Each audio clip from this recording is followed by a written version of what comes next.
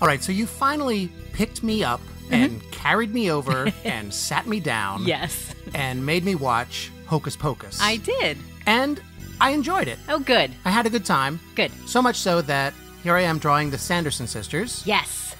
The stars of the movie. Right. This was something that I wanted to do in time for Halloween. Oh, right. Because it's a really Halloween-y movie. Yeah, it takes place on Halloween. Right.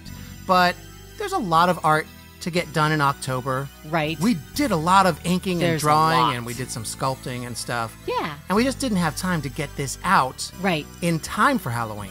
Yes. You know, so it's going to be up on the internet in November. Okay, right. And we're going to be talking about Halloween, and I'm afraid that people might think that we somehow have lost track of time. Right. But we didn't. We didn't. So to make sure that people understand that we know what's going on, that this is just something that was intended for Halloween, Yes. but it has been left over, I have a little something for that. Okay. Halloween leftovers, left over from Halloween. Yes. What was that?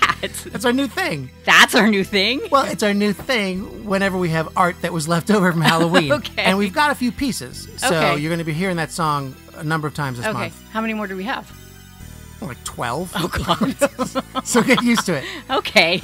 But the movie, what is Yeah. it about Hocus Pocus that you really dig? Oh, well, it takes place on Halloween. So the town is decorated and people are walking around in costumes. Yeah, it and really feels like trick-or-treating. It does, yeah. It feels like when you're a kid and you go out trick-or-treating. Yeah. So I like that part. It's also set in Salem.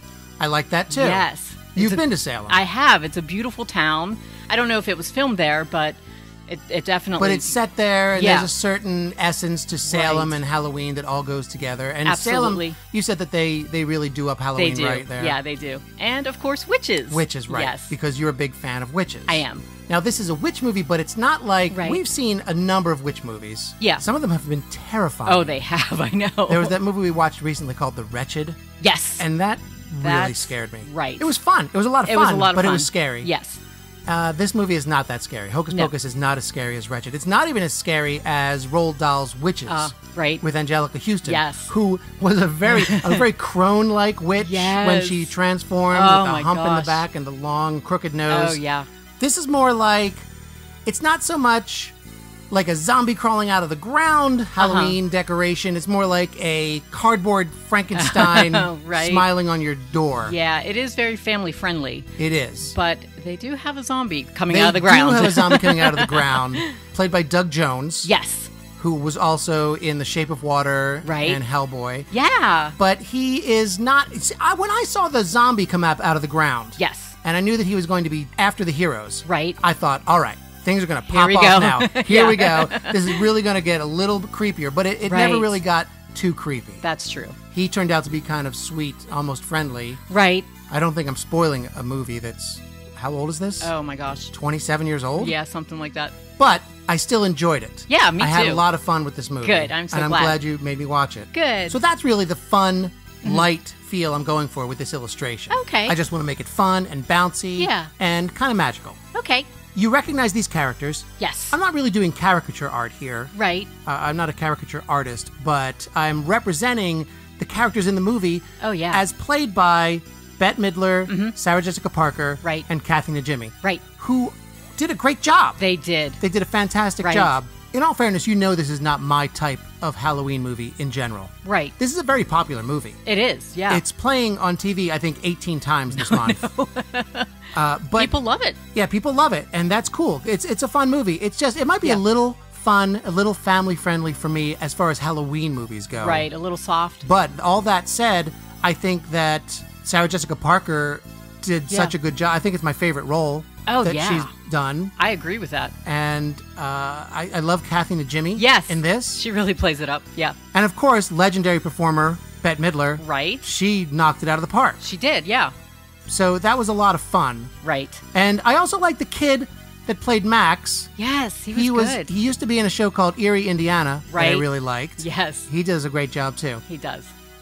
You know, the one thing about this movie, and this isn't a complaint. Okay. I do not want leagues of fans after my neck for this. All right. The one thing that it's always uncomfortable for me in a movie, in any sort of production where they have someone in the cast who can sing, and they somehow shoehorn in an excuse for them to do a song. Right. It's not a musical. No.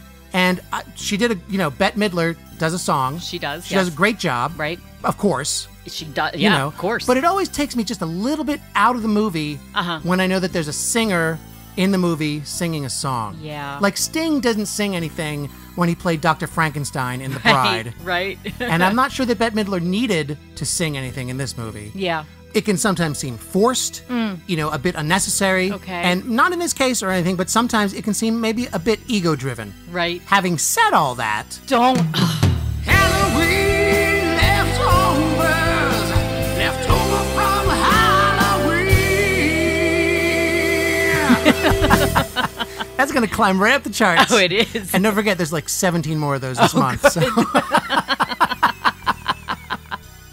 I know we didn't talk much about the artwork this time. Yeah. But there's really nothing new that I'm doing this time. But if somebody's watching for the first time... Oh, good point. Yeah. Good point. I think that I used brush pen and tech pen on the line work. Yeah. Instead of brushing with an actual brush. Oh, because, I'm not really confident with caricature, and I'm not yet confident with the brush. So I thought I'm not going to compound my two great fears. Right. So I just used the brush pens, and I think they came out okay. It did, yeah. But then I picked up the brush and an ink wash to do all the tones. Yeah. And that's about it. I think it turned out great. Thanks. So there they are, the Sanderson Sisters, the witches from Hocus Pocus. Yes. Now, you're the expert on this. What do you think? I think you did a fantastic job. job. How did I do? I like it a lot. Now, you see, I did kind of a twinkly star, magical, mystical Halloween night feel. At least that's what I was aiming for. Yeah, I think I really like that part. And I think you captured their likenesses. Well, I don't know if I captured their likenesses, but I think that I captured the essence of their characters in the movie. Yeah, and I'm pretty happy with it. I'm pretty happy. Me too. Want to hear the song one more time? No.